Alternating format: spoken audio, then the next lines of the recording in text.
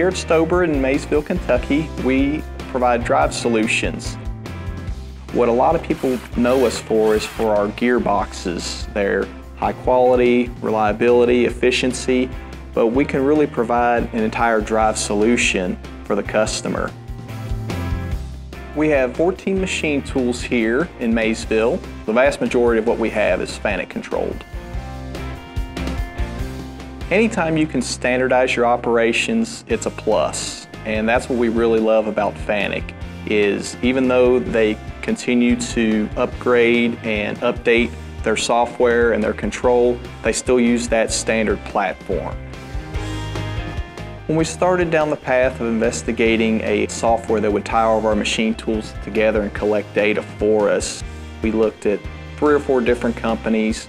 Most of them wanted to install their own hardware inside the machine tool. They wanted to charge a very expensive yearly subscription fee, and we just didn't feel that was right for us.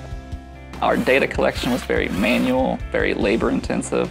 We relied on ERP softwares that weren't exactly designed to give you productive numbers. We were really looking for real-time spindle uptime so that we could gauge productivity numbers. We were looking for any kind of alarm history, just general machine information. I was investigating on FANUC's website and saw that they offered MT-LINKi. And at the time we had mostly FANUC machines, so no additional hardware had to be installed. Pretty much as plug and play as you can get.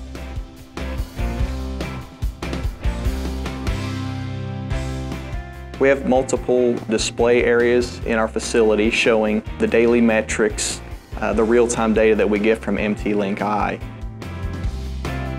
We have a really good shop overview where quickly at a glance you can see all the machines, their statuses, their spindle uptimes, what they're doing. So just having that information at the click of a mouse is great.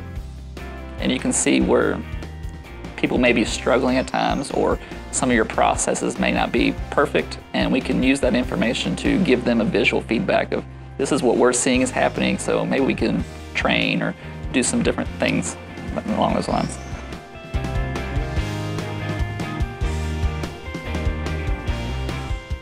The company just started an apprenticeship program based on a need for replacing those who were retiring. There was a real shortage in skills in the area. So by having the FANUC simulators and the FANUC controls within our apprenticeship program, the apprentices are able to do a lot of different work and programming while they're back there in our area, and using the FANUC control to do many different parts, many different types of materials, which then once they progress and get a job out on the floor, they're able to take that knowledge and experience and apply it directly to our machines. Because many of our machines are programmed at the machine with manual guide eye by the operator. So that's a huge advantage to us. I started off on, it would be the manual lathes out here. So I've kind of played around with that for a while, kind of doing simpler projects in a way, not really tooling, but just simple projects that they had on hand prints to do. Then it got into doing more critical stuff like your tooling, and then eventually we started doing some production stuff. And then I came in here a couple days and worked on these simulators, and that's where I really started to get the feel for the controls. Manual guide eye is what, when I was in the apprenticeship, that's everything. Our programming was manual guide eye.